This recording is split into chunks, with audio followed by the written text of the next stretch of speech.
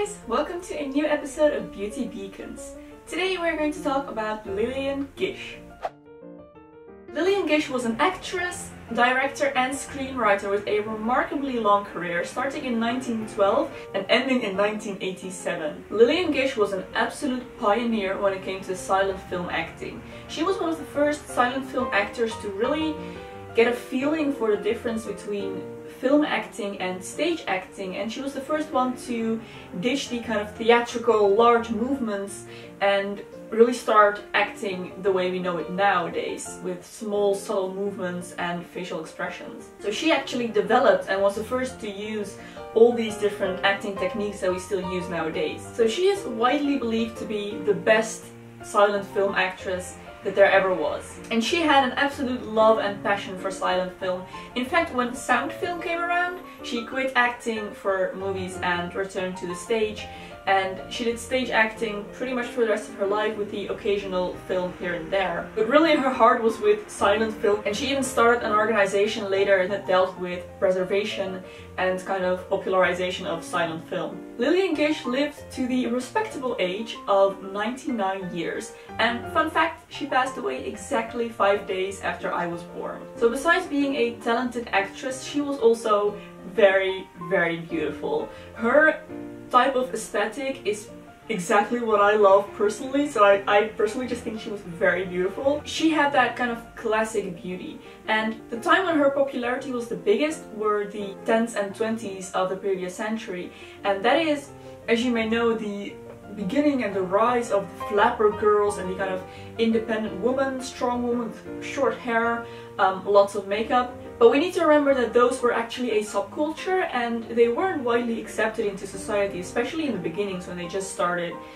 dressing the way they did and everything. So Lillian Gish was a nice link between the old world and the new world, where people would go to the cinema and watch films on a large screen. Because she looked so traditional and classic, people were willing to accept this new modern medium to look at her. When you look at pictures of her, you can definitely see the influences of the early 20s with the way she wears her makeup and everything, but you can definitely see as well that she was a very kind of conservative type of beauty. So today I'm going to try to recreate her look.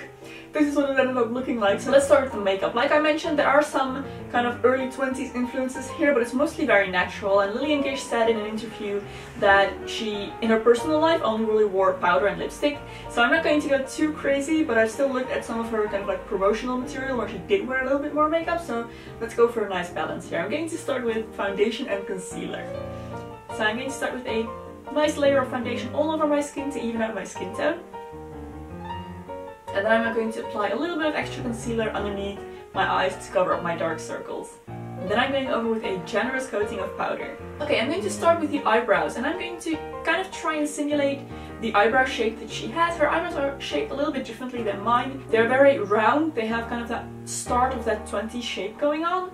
So I'm going to kind of try and fill mine in to look a little bit more similar to that. So I'm just taking an eyeshadow color that's similar to my own eyebrow color, and I'm using an angled brush to fill in my eyebrows and reshape them. So for the eyes, I've noticed in a lot of pictures that they really draw on her eye makeup in a way to make her eyes look even larger, even though they're already gigantic. So I'm going to imitate that shape by taking a dark brown eyeshadow on a small eyeshadow brush, and I'm going to apply this along the outer half of my eyelash line, on the top and on the bottom.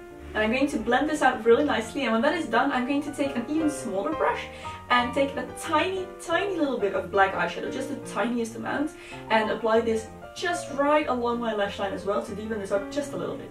Okay, so moving on to the lips, I'm going to take a little bit more of that concealer and just completely blank out my lips to start with.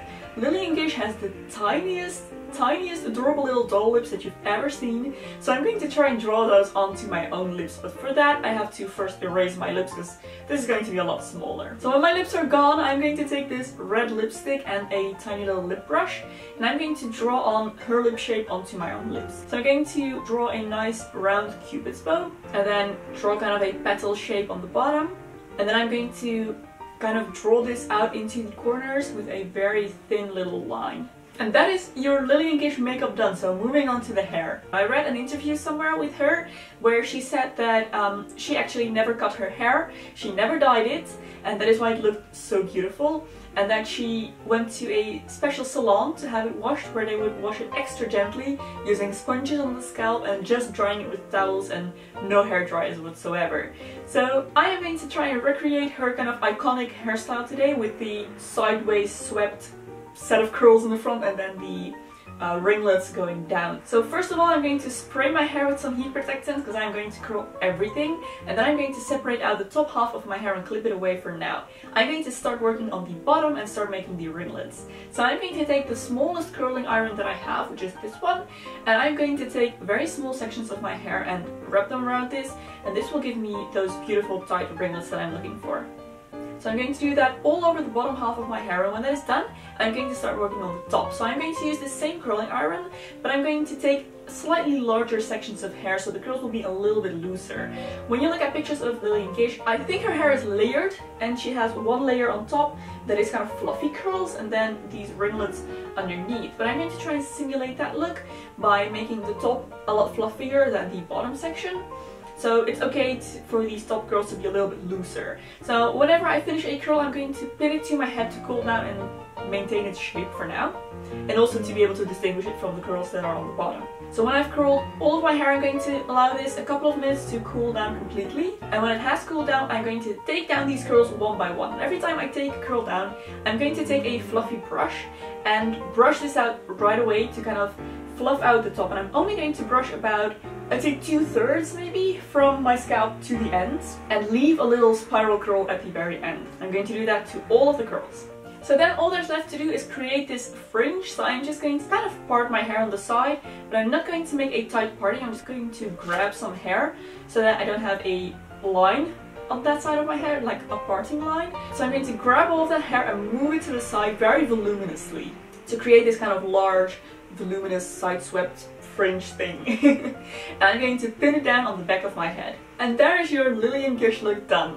I want to thank you so much for watching, guys. I really hope you enjoyed this video. If you did enjoy, don't forget to give it a thumbs up and subscribe for more Beauty Beacons episodes. And if you have any more requests for historical beauty icons that you would like me to cover in one of the Beauty Beacons episodes, don't forget to leave your requests down in the comment section below. Thank you so much for watching, and I will see you next week. Bye!